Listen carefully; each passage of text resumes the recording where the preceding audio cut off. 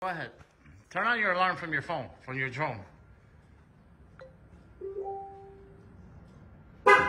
Boom. The alarm just turned on. Okay? This is why we do things differently at SNA. Here's the customer's key fob. This alarm was done somewhere else. We don't know where. We're not going to say where. But this is what you do not want done. Customer turned on the alarm from his phone, which you just saw.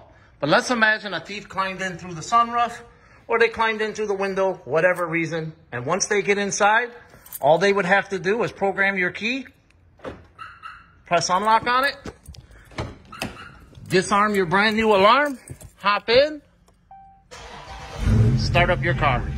And that's what you do not want done. You want it so this key cannot control your new alarm system. Or better yet, get the PIN code. That will prevent the vehicle from even starting in the first place.